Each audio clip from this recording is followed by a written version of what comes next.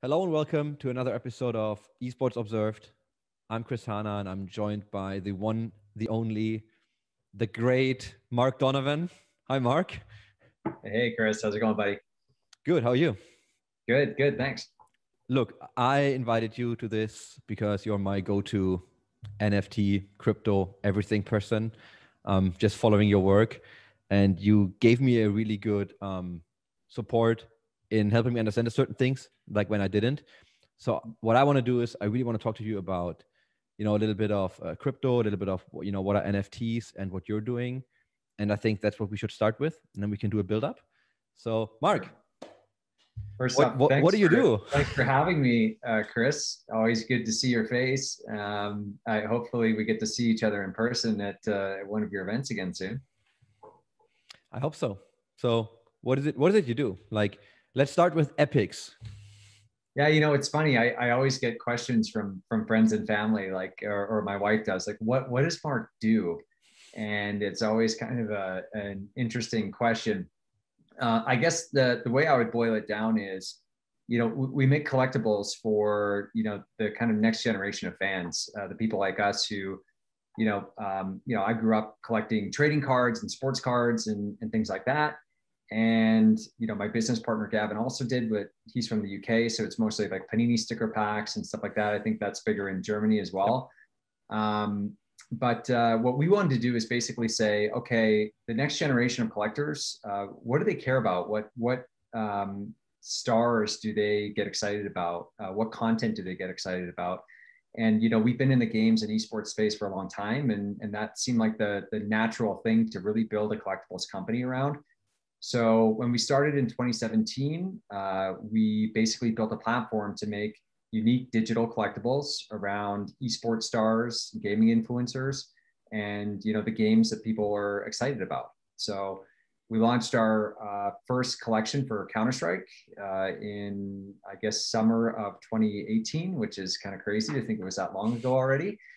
And yeah, we've been building out ever since. We've got partnerships in place with some of the largest tournament organizers in the world, like ESL and DreamHack. The largest game publisher in the world, Tencent. We partnered with them for PUBG Mobile, and some big influencers as well, and lots of other stuff kind of in the works right now as well. I mean, I do collect stuff, so I totally get the collector's kind of vibe. And I remember like us talking about all these things, like when you started, and what. So okay, I got to go back. So here's my first question. Like, okay, why digital first? Like, what made you choose a digital product? And why I'm asking this is because typically when you get a physical thing in your hands, like if you have haptics, you can touch something. Yep. It almost feels like more valuable. Yep. So, and you now have physical cards, and we're gonna get there. But yep. what made you start with digital cards? Why? Well, first and foremost, like I think that two reasons. Number one, first, when you make a startup, you have to start somewhere, right? So digital is definitely the quickest way to get out into market. But number two, we really believe in, and I think, the investors that we have believe in, the future of what people call like the metaverse, right? The fact that people are going to spend more and more time in games and digital realities and things like that. We're firm believers in that future. So we really do think that in the long run, digital is going to end up being a bigger business and definitely more important to the consumer. So it's, digital first, we thought was the most important thing to do from that perspective, to make sure that in the future we're, the collectibles company of the future, not of the past, right? So, but we always did want to do physical versions of the cards too. And I think the most important thing for us was to create a physical and digital offering that really was seamlessly integrated. Like today, if you go out and you do collector's cards from some other companies that have been in the market a while, you can buy the physical product. You can go to Walmart or Target and get the physical product, open it up, and that's great. Like you said, you get the tactile feel. You can share it on social and get it graded by PSA and stuff like that, which is really cool. But what you can't do with those companies is really show it off to a big community of like people from across the world. You can't really easily like trade it in an integrated market. And if you want to collect their digital items, the two are not connected together, right? So what we wanted to do and what we have done is basically if you buy any of our physical cards, they're all unique objects. So they all have a unique code that you can scan to unlock a digital item in our app. And that unlocks a whole bunch of really cool possibilities. So number one, you get the tactile feel, but you also get to, put your low mint cards in a showcase, and you get to show them off to, all the people that use the app, which is a lot of people from around the world. You can start to use them in games. So we have like our Rush mini game. So you can like use them to create an ultimate team, compete against other people. There's a whole bunch of different things that you unlock. Oh, and leaderboards too. So we actually provide leaderboards for people to show off like, I'm the #1 collector of, Astralis cards or Fnatic cards or whatever, right?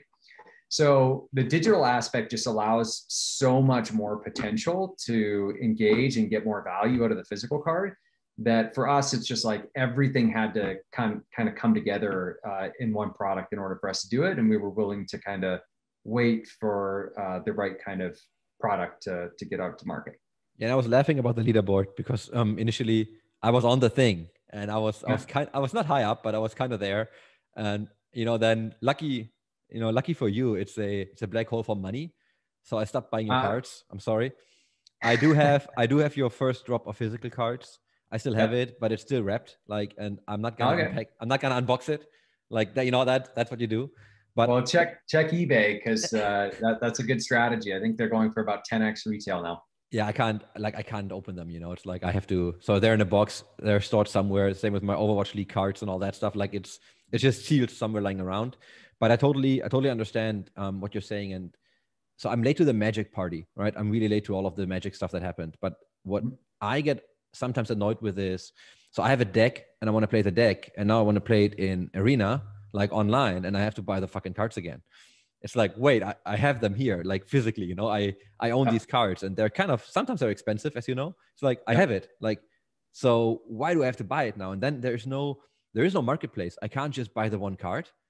Like, I have to buy packs and then get wild cards so I can start to craft, and it's a black hole for money again. It's like, good for them, sucks for me. So that's frustrating at times. Some of that's intentional, I think, of course, on some companies' parts, and I think some of it's unintentional as well. Like there are limitations. Like when we make our cards all unique, physical objects, there's special printing processes and stuff like that need to be done. And like, I know this because our manufacturer actually manufactures the cards for Magic the Gathering. They were the first company that Wizards of the Coast actually flew over to Europe to find somebody that could actually do this type of card game for them. And so I understand, or I'm learning some of the intricacies of how this stuff gets done and the types of printers that are used and stuff. So I get why, they don't have the integration there yet, but hopefully, Wizards gets there, because here's a fun fact for you. It was actually the leading division for all of Hasbro last year. So they're a huge part of Hasbro's business now. Yeah. So I have a maybe stupid question, and then I'm gonna ask you like a couple of stupid questions for sure.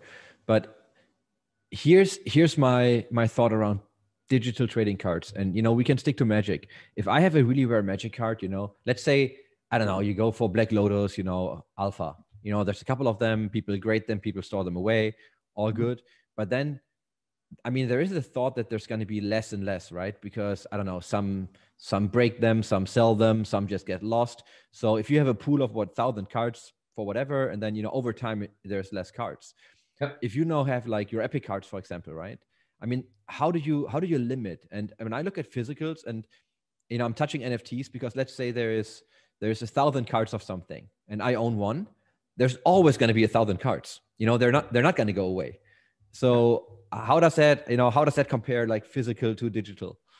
Yeah, I would approach that from like two different points to that. So number one, just because it's digital and it can last forever doesn't necessarily mean that it will. So if you take a look at Bitcoin, the pseudonymous creator of Bitcoin, Satoshi Nakamoto, has let's say 1 million coins, right? There's only ever going to be 21 million Bitcoin, and 1 million of them, let's say, are sitting in Satoshi's account or other people's accounts, right? That don't remember what their private keys were, that will never gain access. There's actually a famous story of a guy from the UK who threw some Bitcoin out on a hard drive. It's worth a couple $100 million now, and it's in a garbage dump somewhere. So, I mean, these digital objects aren't necessarily all going to last forever. People will lose access to accounts and things like that. That's just the way it is. And those will, kind of fall out of circulation over time. And number two, like especially what we see with our early seasons, like our founder season and stuff like that, you just have growth in the user base over time, right?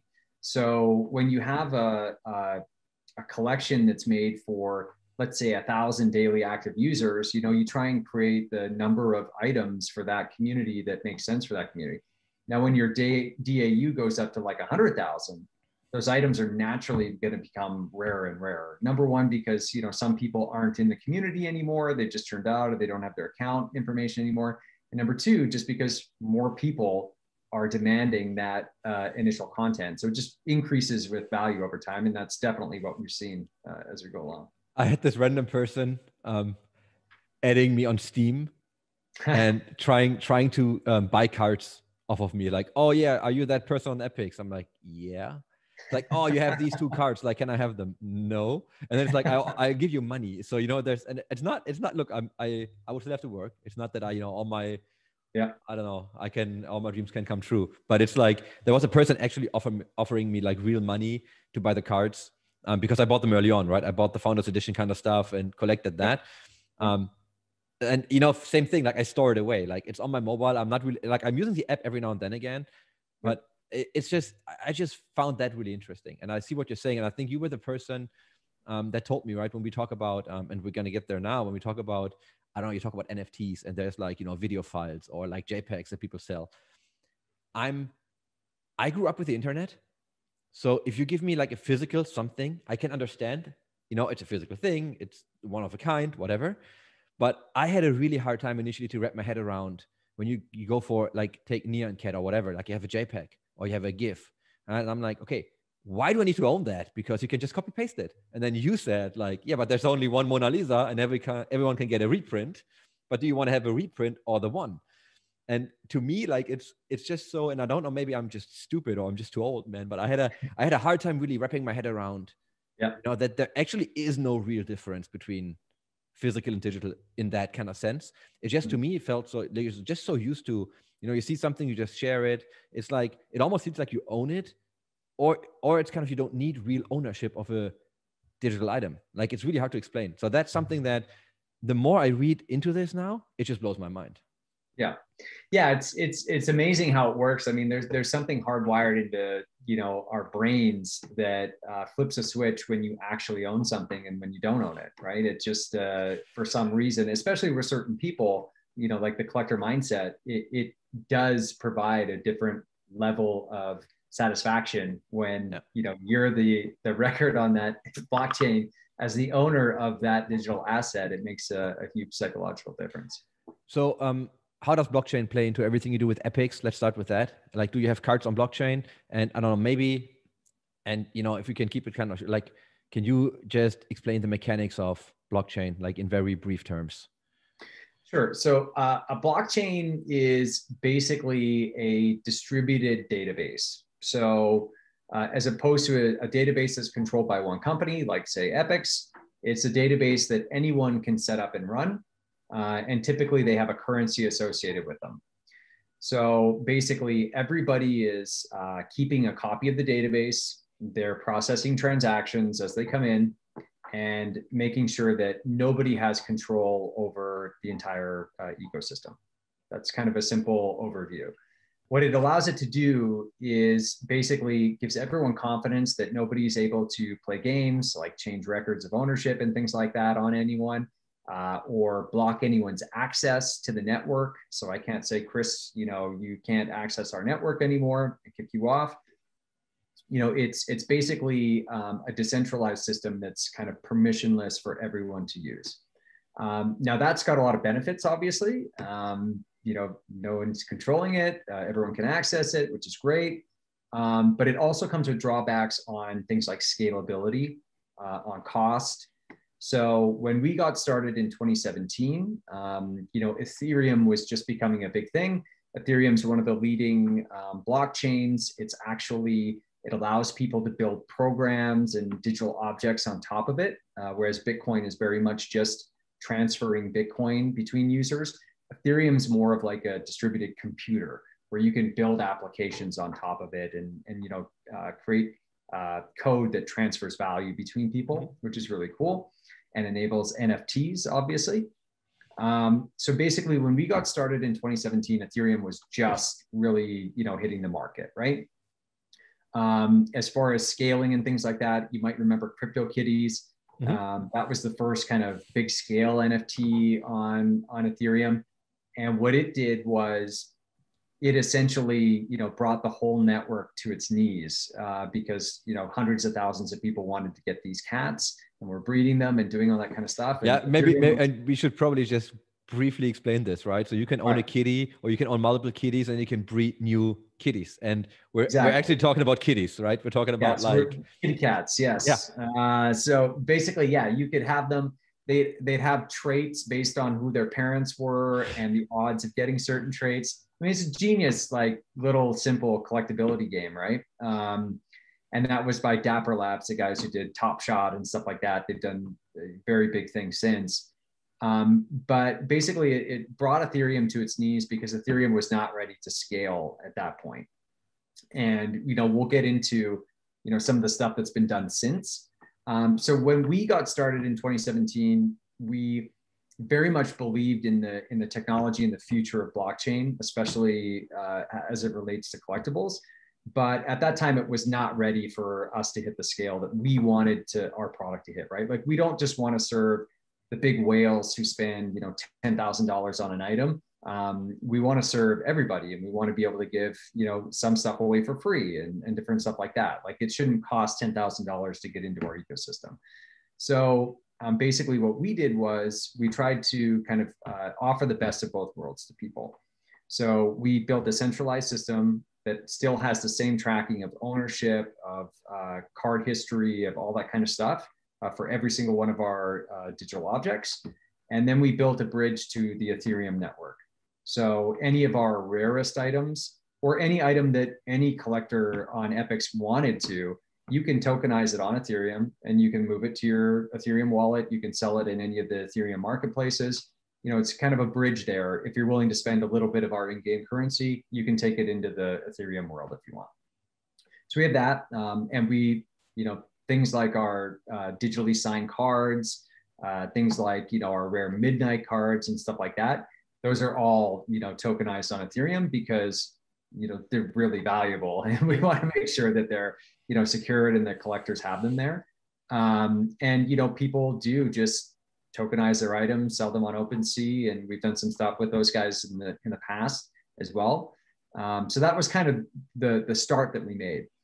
Now, Ethereum's come a long way since 2017. And, over the past 4 years, we've been evaluating every scaling technology for Ethereum, the underlying scaling of Ethereum and all that kind of stuff. And we ended up, after talking to many different people, finding a company called Immutable and Immutable X, their platform. And what Immutable X is doing is it's actually building what's called a layer 2 on top of Ethereum. So yeah, I know this is, if I'm getting like and we talked about this. I kind of can follow you now, but after that we're gonna go back to, I guess, more, I don't know, more basics. But I just think it's mind blowing to see all the stuff that has been built on this already, and things that are built for it, and how it just scales. It's so fast. And like we were just saying before we got started recording too, it's moving so fast that even if you're kind of paying attention to it multiple hours a day and research and stuff, you can't even keep up with it. It literally is moving so fast. But this layer 2 tech is really interesting because Ethereum's big problem right now is that there's such demand for using it that the costs are very, very high. So processing a transaction, if I want to mint an NFT, that can cost me $50. It can cost me over $100 if the network is really, really congested. So what Immutable and other layer 2 technology is doing is it's taking those transactions off of the main Ethereum network, and it's taking them into like a layer 2 where you can do up to 1 million transactions, and you can bundle them all into one small transaction and put that on the Ethereum network. Now, what that does, obviously, is it reduces the costs because you're doing these all as a side batch. So you can essentially pay $0 for minting instead of $50 or $100, which is obviously a game changer when you're several orders of magnitude less costs. So you can start to deal with the scale that we have, right? So we can actually take our 150 million unique digital objects and we can put them all onto Ethereum using this type of technology. So it's a game changer. So we're doing that integration right now. And our first test, which I think you said you wanted to talk about, is our collective product. Yep. So that's kind of maybe a segue into discussing that at some point. But yeah, let me just stop you right there, man. Like we're gonna talk about this, but just to go really back to kind of basics, like what's an NFT? In the simplest terms, what is an NFT? So an NFT it's a very broad concept. So maybe it's useful to describe it as compared to a cryptocurrency, right? So one Bitcoin is the same as every other Bitcoin, right? I can exchange one Bitcoin for another Bitcoin. It doesn't matter to me because I can use them both for the same purposes. Now, that's what's called a fungible token. So fungible just means exchangeable, same as the other one. Now, an NFT is a non-fungible token. So it means that each token that you're making is unique. It's individually tracked. It has different characteristics than every other one. So that obviously lends itself to collectibles because every single baseball card, you can make that a unique digital baseball card, right? Which is a really cool concept. And you can track that across the network. You can also use it for a million other things. You can make a concert ticket, an NFT. You can make the deed to your house, an NFT as well. It just means that every single one is unique and individual and not tradable for anything else. Well, it could be tradable, but it's not fungible or interchangeable for anything else. So let's go back to the kitties we just talked about. So each kitty is an NFT. So it's a unique kitten, right, that I own, and I can breed more unique kittens. But what do I actually own? Like, because, and I found the coolest tweet I read about this is like, NFTs feel like money laundering by selling JPEGs. And, well, I'm sure some people do. And I just felt like, oh yeah, holy shit, and I'm not saying anyone's doing this, but like in the end, I mean, we talked about attributes, but you're putting, like, you're really turning like a JPEG or a GIF or video file or these kind of things, or you can put these up as an NFT, and then that becomes a unique thing that I own. Right. And but I basically own the rights to the image, for example, right? Right. So yeah, I mean, there's tons of different like layers of copyright law and all this kind of stuff, but at its simplest format, you're getting ownership that's provable over that asset. So essentially, like an NFT introduces the concept of a blockchain, right? So that is the immutable ownership record of that item is really what you're paying for, and it's to get that proof that Nyan cat is Chris's. And if you want to, that also gives you the ability to sell that ownership right. So it introduces a level of commerce into digital collecting that really hasn't existed a lot in the past. CSGO skins ecosystem, right? So in-game items obviously have value, right? To own that in the game accrues a certain amount of value because it gives you status or it gives you, some unique ability in the game or something like that. But with Counter-Strike skins, it's really interesting to look at the ownership aspect of that, because you don't essentially own your Counter-Strike item. Valve gives you an API to move them from person to person, but it very much, according to the terms of service, they're Valve's items and you're getting the ability to use them. So some Counter-Strike skins sell for 150,000 for like I read that. I read that recently. Yeah. So, and like we used to have an auction site for Counter-Strike skins, right? So we saw like how much some of these things were worth. But at the end of the day, like, and companies who would run like an auction site or something like that would run into this all the time, where Valve would ban, you know, an account, and potentially your $150,000 item is gone. And you've probably dealt with Valve customer support before, but it's, you know, you have very little, let's say you have very little recourse for actually getting your item back. And so it's a very important aspect to these digital items, is to actually have that ownership record and to have that value, you know, locked in your account versus a game publisher's or, you know, a marketplaces or anything like that. It's your item. And even though it's just a JPEG somewhere, you have the ownership right and you have the ability to sell it. So it's a pretty big game changer, I think, in collectibles as well. Yeah. So it's mainly, you know, I mean, I'm really reading a lot into this right now, but just to then briefly summarize this, it's really about ownership. It's about provable ownership, that, you know, I own this item. And that's why art, when you look at digital art, I mean, right now, and I mean, we're talking about this because there is so much content around it, but you can't get around NFTs anywhere. Like, everyone's doing something, and everyone's kind of, you know, minting, creating these kind of NFTs right now about like really everything. Like I've seen pretty much everything on any trading platforms. So it's crazy. So now walk me through Collective, because that's art, that's, you know, that's based on NFTs. So what are you doing with Collective? Yeah, so Collective, like I said, we've got this new project that we want to do, because we want eventually to have every single one of our items on the blockchain, and we want to hit that scale. So in order to get there, we need to take a couple of steps, right? Because the last thing we want to do is do a whole bunch of experimentation with the stuff that our collectors take very seriously. They're digital objects. You know, there's collectors that we have within Epics that have over 1 million items in their collection. So they're very serious about this stuff. So we wanted to basically create a new sandbox or playground that we could actually start to push the ball forward on this stuff.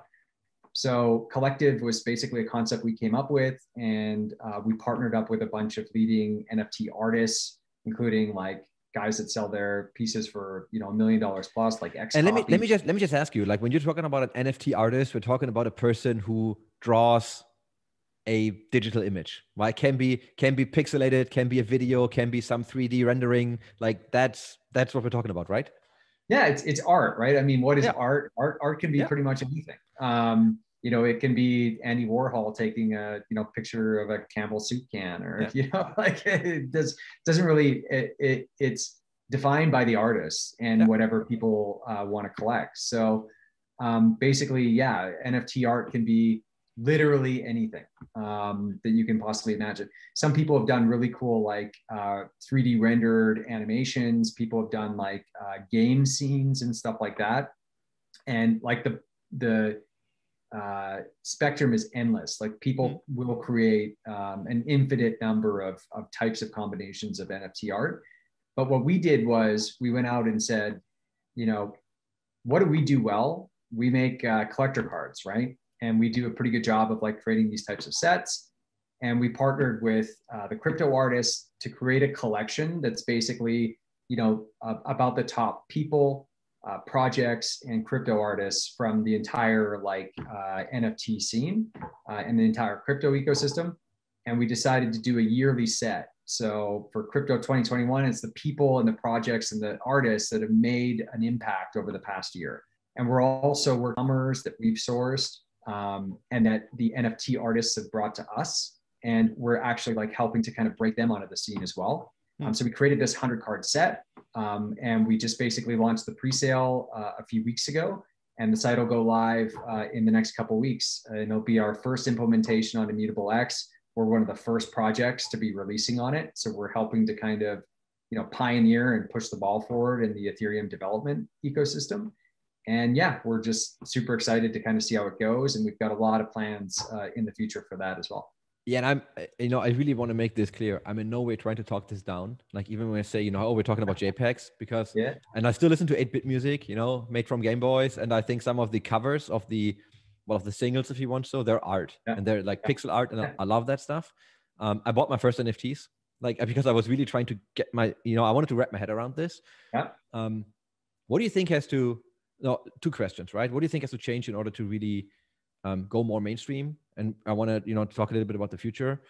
Yeah. And like, what are the challenges? Because I feel right now, as we said, everyone's doing something. So obviously, some stuff might be valuable, some might not be. A lot of people might lose money because everyone can just mint whatever they want. And I can put your picture up as an NFT. We can do an animation from this call and it's like an NFT. Yeah. But I feel it's kind of, and I'm looking at technology, but I feel it's not user friendly. You got to go and buy some Ethereum. So you need a wallet, you need, there's several steps you have to do just in order to be ready to kind of buy stuff. Yeah. And so what's your take on where it is right now and, where it's going? Yeah, I mean, number one, right now it's too damn hard and it's too damn expensive. So, number one, better wallets, better onboarding, that type of stuff is just, table stakes for hitting the mass market. And so I think a lot of that stuff is changing now. Like it's definitely a lot easier than it was in 2017 to get some of these collectibles. Like CryptoPunks, we were talking about that before we jumped on. When CryptoPunks came out, you actually had to, connect to their contract and claim the items. There wasn't even like a MetaMask wallet or anything you could use to just connect. You got to explain some of these phrases. Like you got to explain what this means, because I think otherwise people will not be able to follow you. Oh man, well, the NFTs are governed by these things called smart contracts, right? Which is the code that lives on the blockchain that says, this is how you get one of these things, let's say. Yeah. So you would have to actually like be running your own Ethereum, setup in order to like connect to that. There was no software you could use to just say, I want to go to this website and I want to get one of these things. You actually had to do some, light coding or tap into the APIs and stuff like that. So basically what's happened now is you have like a company called MetaMask or some of these other wallets where you just create an account there. And then every time you go to a website that deals with NFTs, you can connect to it just like you would sign in with Google or Facebook or some of these other, third-party services. So that's made it infinitely easier already to like get into this stuff. But in the future, you really just want to have a normal account that you sign up with an email. You don't have to worry about, seed phrases and private keys and all this stuff that we don't need to get into, but it's really complicated for the average person. You just sign up with your account and you have your items and that, those are your items and you have the control to, conduct commerce and stuff like that with them. That's how easy it needs to get to hit like the next stream of mass adoption. And then on top of that, the costs obviously need to come down. Mm-hmm. And that's really what's happening now with, this layer 2 stuff and with, the types of user experiences that we're building.